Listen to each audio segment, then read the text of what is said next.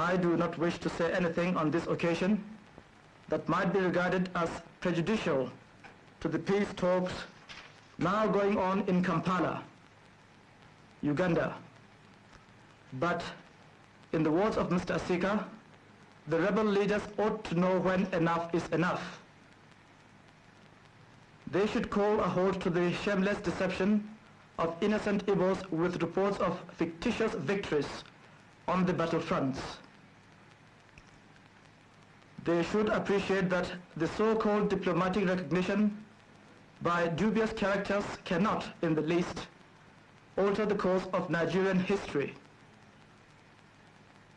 It is sheer wickedness for Ojukwu and his clique to continue to goad innocent citizens to support rebellion and lay down their lives for a cause that is not just.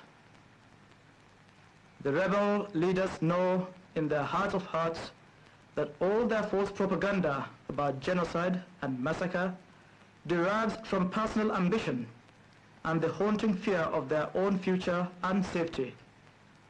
Consequently, they do not know when to stop.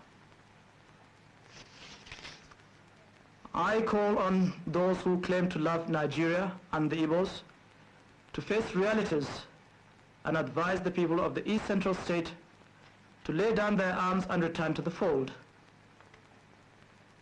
It is not enough for organizations and individuals to ask the federal government to cease hostilities while ignoring the evil intentions of the rebels. I honestly believe it is in the true interest of the Igbos that they return to the fatherland. I am satisfied that all other Nigerians have learned the lesson of our most recent history and the current civil war. And I pray to God that there will never be a repetition.